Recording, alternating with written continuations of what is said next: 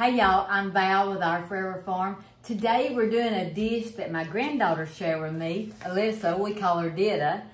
She is a great cook. I have two granddaughters and they are great cooks.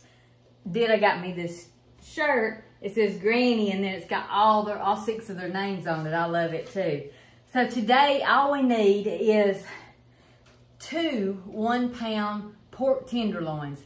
Now you can buy those with the seasoning on it. We're not using the ones with the seasoning. We're buying one that is just meat. So this was $6.59. It's almost 2 pounds.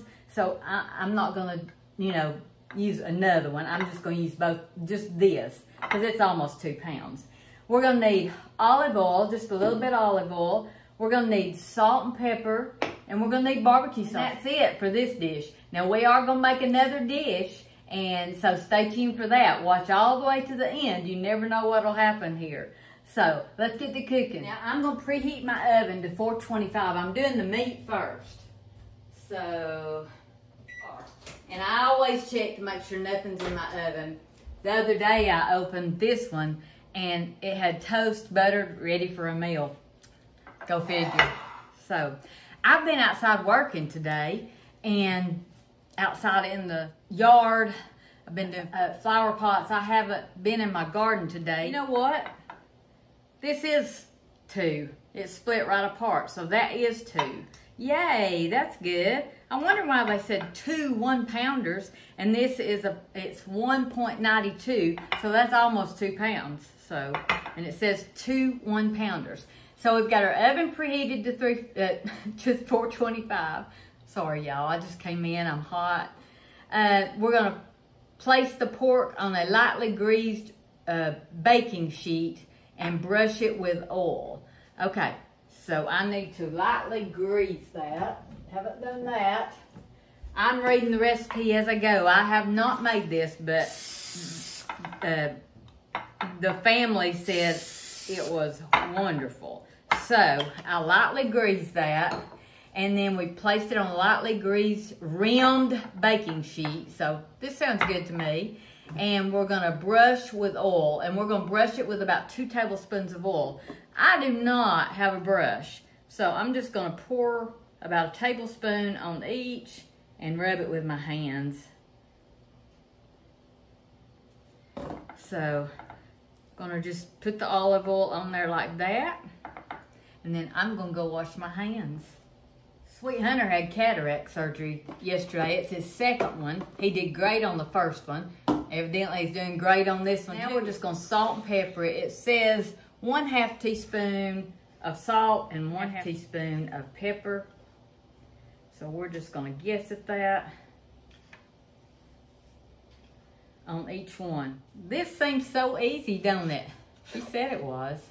And they said it was delicious. We're gonna bake this for 15 minutes.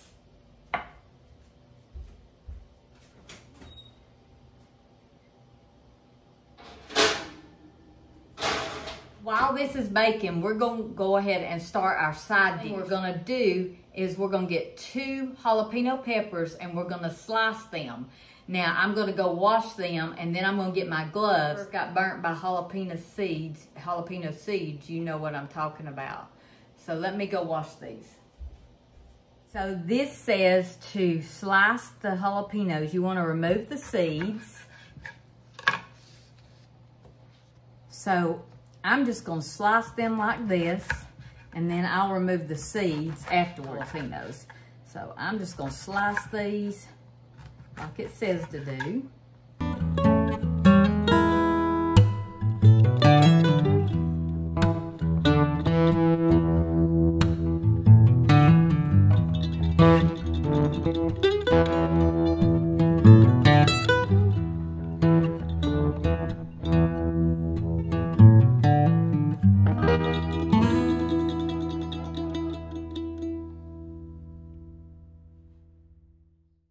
This, but I always, if I want to remove all the seeds or most of the seeds, I rinse them off just in my hands, bounce them around, shake them around, and then you might see a seed here or there, and it don't matter if you like hot stuff, this will be fine.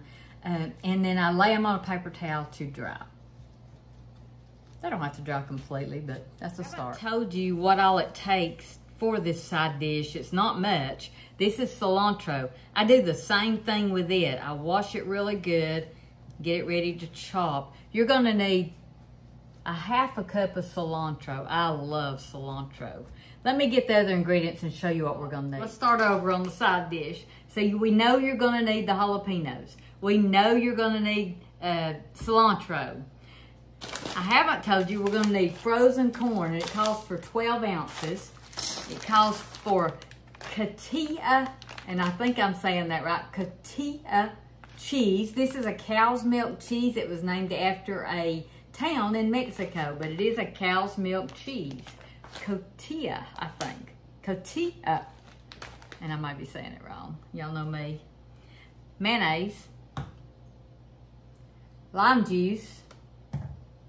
Garlic powder. And pepper. That's all we're going to need. So we're going to start out. We're going to cook the corn and the jalapenos in hot oil. Oh, I forgot olive oil.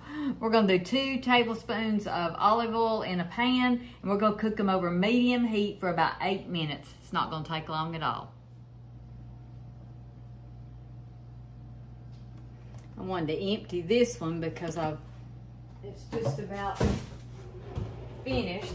So it says about 2 tablespoons, that might be a little much, of olive oil. So we're going to turn this onto a medium-high heat. Let's see if our olive oil is hot. We're going to go ahead and put our jalapenos in.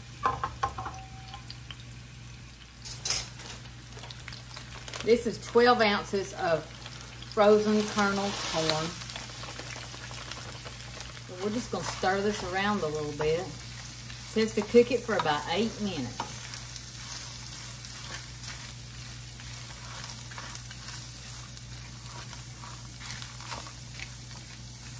We've got our tenderloin in the oven cooking. We've got our corn and jalapenos on the stove over medium heat, just cooking.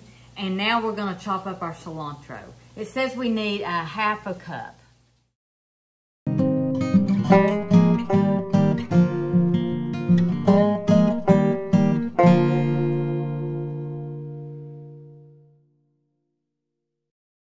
How fine she chopped this, but I think this will be fine. Let's go back over to the stove.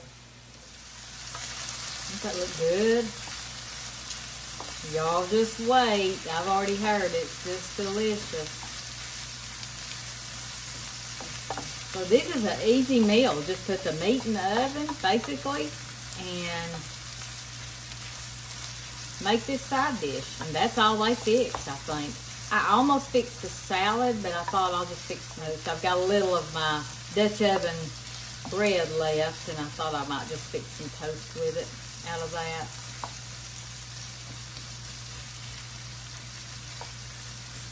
We want that corn and jalapenos just to be lightly browned. So we're going to go ahead and mix up the rest of the recipe. We're going to put in 6 tablespoons of mayonnaise. That's what we're going to start with. We're going to add in 2 tablespoons of lime juice, and you can use real lime if you want to. This is a 2 tablespoon measuring spoon. I'm going to check on our corn.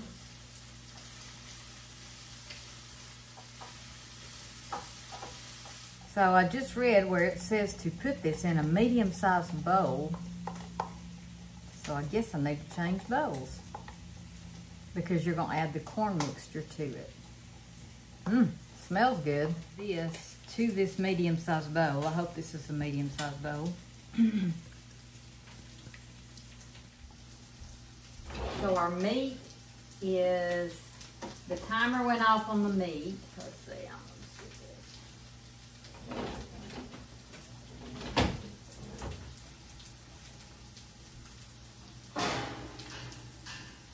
Oh my goodness, that looks good. Can y'all see that? Let me get it down here. Look at that meat. Don't it look good?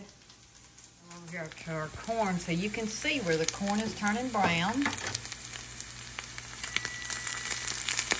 Yep, my timer's going off. See the brownness? I think this is ready. We're gonna go ahead and do our meat while our corn's finishing. It's just about done. And we've about got the mixture, the sauce that goes on the corn, done. A cup of barbecue sauce. Oh my goodness, this looks so good.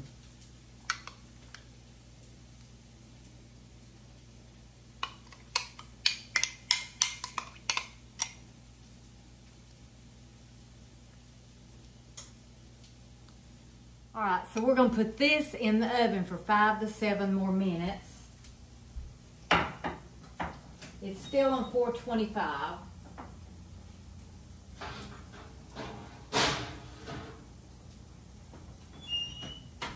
I think that sounds so good. So we're gonna finish our sauce now. So what we're gonna do is pour this into the sauce.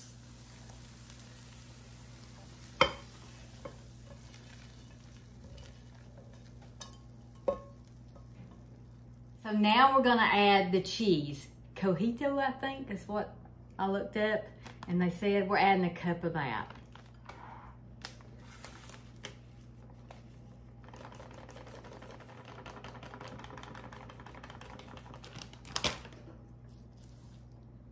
So we're gonna add that. And then we're gonna add our cilantro. And it says about half a cup, so I'll use about half of that and see how it looks. This looks delicious. Oh my goodness. Smells delicious. So I snuck a taste of this. I think you're gonna love it. If you like cilantro and jalapenos and corn, oh my goodness, it's just delicious. So I asked Alyssa if she served this warm with her pork tenderloin, and she said yes. I imagine it'd be good cold too, I'm just guessing. But this is delicious. You know what I think would be really good with this is some chopped up bacon. I've got to fry my bacon I try to do it ahead of time. So I've got to fry me up some bacon where I'll have some bacon done, because I would throw a handful of that in there. Don't you think that sounds good? You gotta try this, it's so good. Let me get that meat out. So the directions say to make sure your meat is at 145 degrees. And then you'll know it's fully cooked. Oh my goodness. Oh, let me just set it down and show y'all. Look at this meat. Oh my goodness. I probably put a little too much barbecue sauce in there, but it will be good. It also says to let it stand for 3 minutes before serving and slicing. Slicing and serving, I should say. Don't this look good?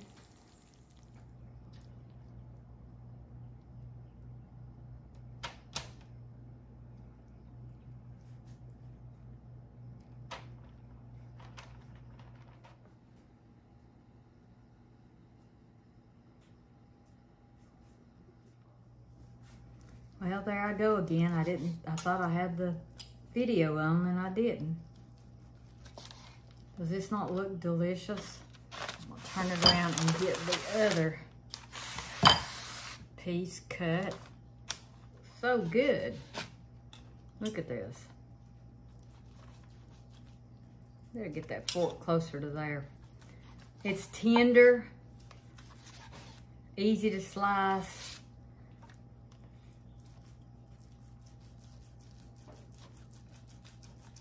What a good meal. I've been working outside all day, so this is a great meal for me to fix and have to eat. So that's all I'm gonna slice up. Does that not look delicious? Look at that. So let's go ahead and fix him a plate. Ooh, that is hot. Hot, hot, hot.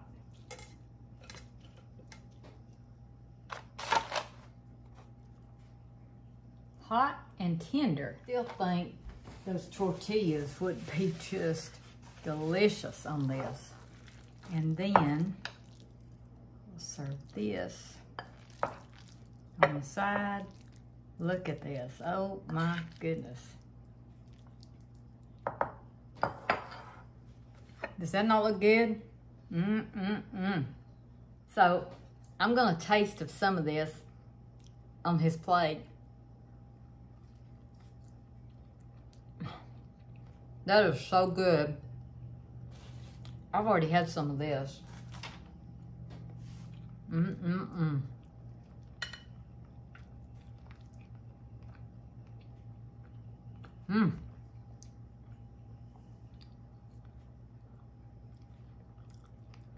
That's delicious. Y'all need to try this. It's really good. I don't tell you something's good if it's not good.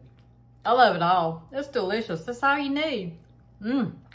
Next time I'm gonna try it doing the tacos. I think that will be good. So, I'm telling you, try that. It's delicious. Easy. Like I said, I was tired. I didn't want to cook today, but I wanted to fix this. Look at this. You'll love it. I always try to encourage you to cook something. Cook something at home. I mean, try new recipes. Follow me. If you're in a rut, follow me. Y'all go cook something. Y'all are gonna love this.